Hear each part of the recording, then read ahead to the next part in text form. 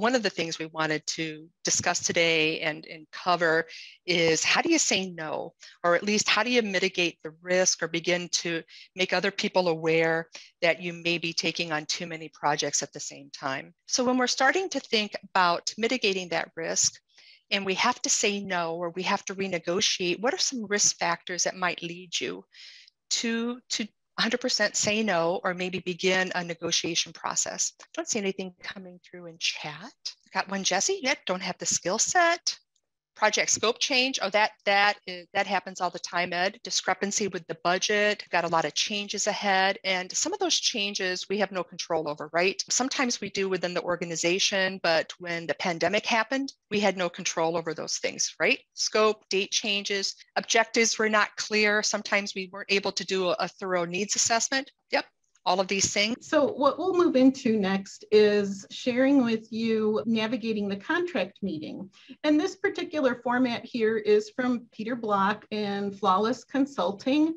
And as we go through this exercise, we're going to ask you to think more about the skills you'll need, skills and competencies you'll need as a consultant to do these things versus really focusing on this process, because you can find a process you like for that contracting meeting, any resource, your favorite resource that you use. So when you have your initial contracting meeting with your stakeholder, the person who's asked for your help, it can really get the meeting off to the right start to make a personal connection to the person you're talking about. And by personal, we don't mean sharing, pictures of family and stuff, but it's a way to acknowledge that the person's asked for your help.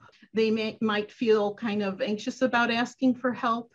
And if there's been previous history with the person, you can acknowledge that as well. You're really just trying to add that personal connection there. As you look at this list of skills and competencies, Jesse's going to lead you through annotating which of these do you think you need to use as part of making this personal acknowledgement. All right, so client wants and offers.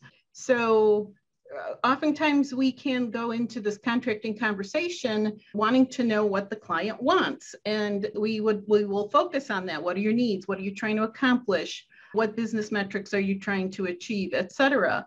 But it's really also important to understand what they're willing to offer you as well. And so you can ask questions like those that are listed on the screen.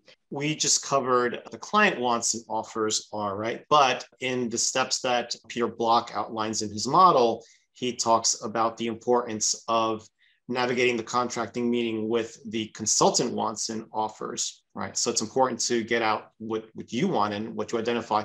And Peter Block makes the point that this should be put directly into words when you express to the client what you want from them to make this project successful. So the last stage in the contracting meeting is ask for feedback, right?